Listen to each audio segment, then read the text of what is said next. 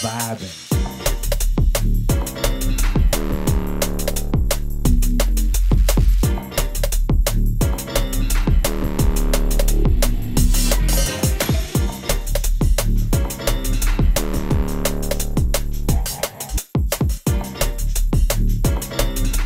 Easy guys, I'm Sceptre and you're tuned into another Ableton live tutorial. In today's video we look at dynamic relationships in hats and how to inject funk into our grooves and our drum breaks.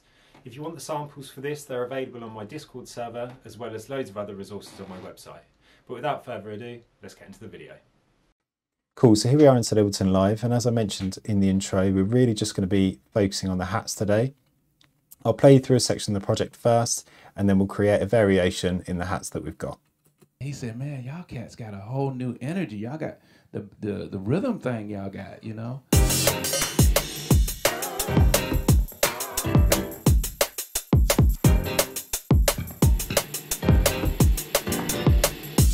Vibing.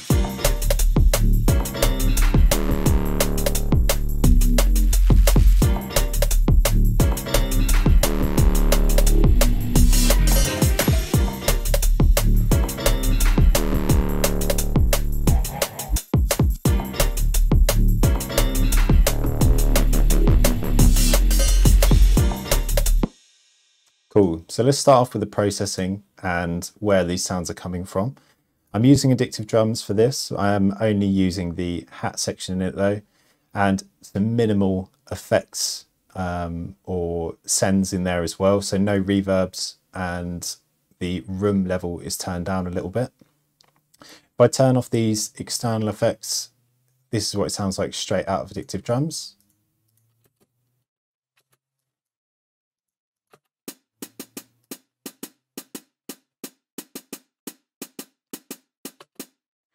And with the post-processing,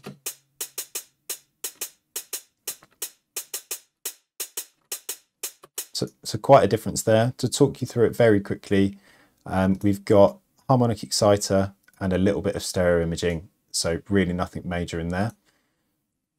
Unfiltered audio biome afterwards, which is just distortion. Default preset, just some tube on there, and then a final EQ, removing some resonance and a little boost. So really nothing major there either.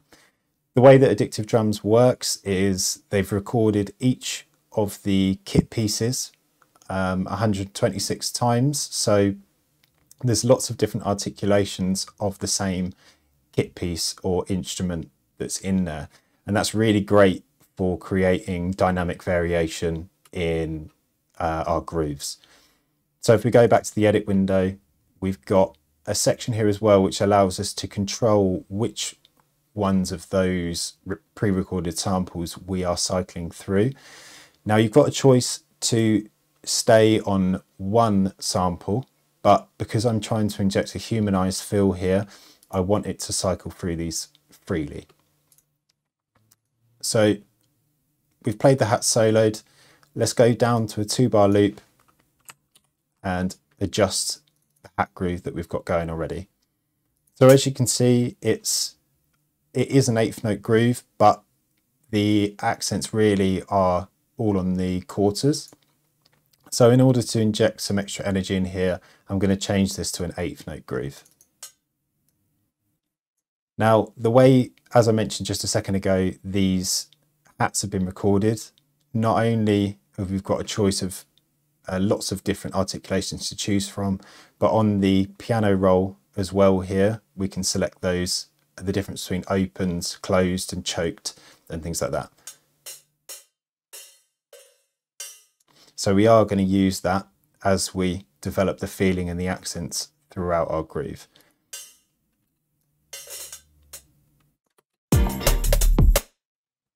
So I'm just going to turn the hats up for now so we can hear it a bit clearer.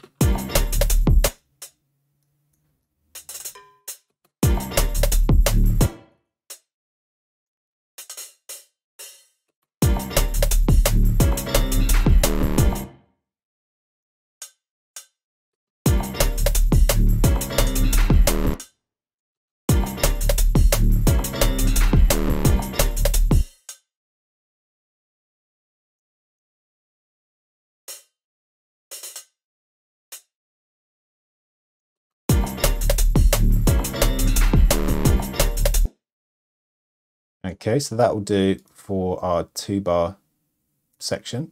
So we'll increase that now to 4 bars.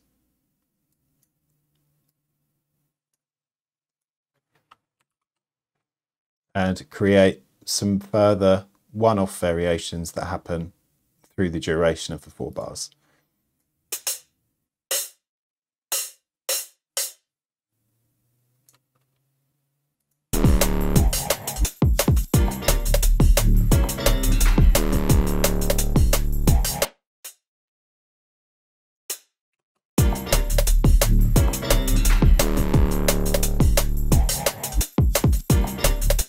Maybe have an open hat on the last one.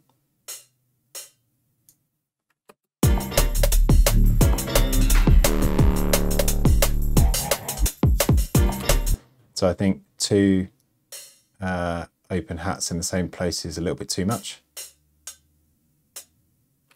So just choosing a different articulation there.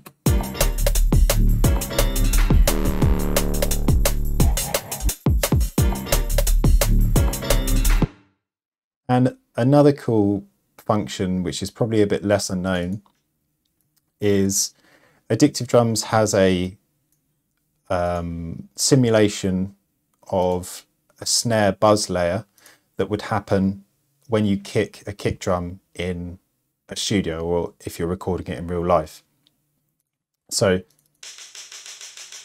that sounds like that, and we've got this snare buzz section here where we can choose how much of it we want. So if we turn that right up, we can hear that it sounds kind of like a ghost snare, because in a way that's what it is. And the cool thing about that is it creates a shaker feel or ghost snare feel, which we can have running across the bottom. So it's a bit easier to clear. I'll just solo the hats for now.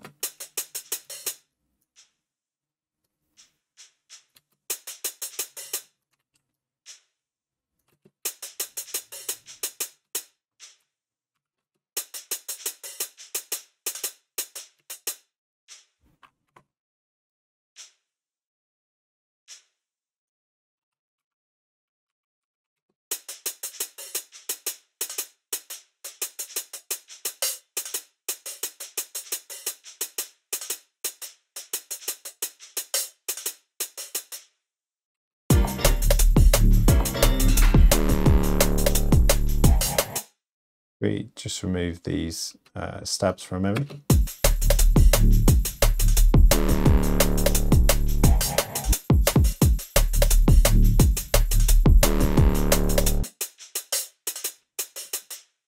So I'm pretty happy with that. Got quite a lot of things going on there, but the main focus of where your ear is going is on the accents that happen in these grooves. So to fill them up with little ghost accents and extra little hat layers works really well, because you're making the top end more dense and you're creating dynamic variation between the frequencies that occupy that space.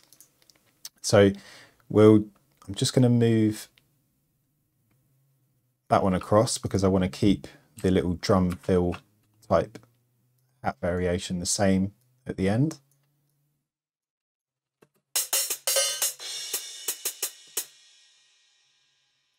And then we'll listen to how that sounds as it goes across.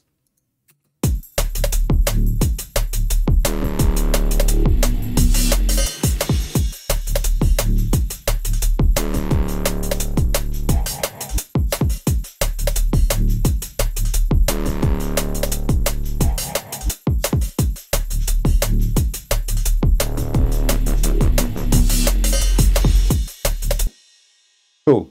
So hopefully that's insightful into, an extra way to create groove in your hats, in your drums, and in the top end of your tune.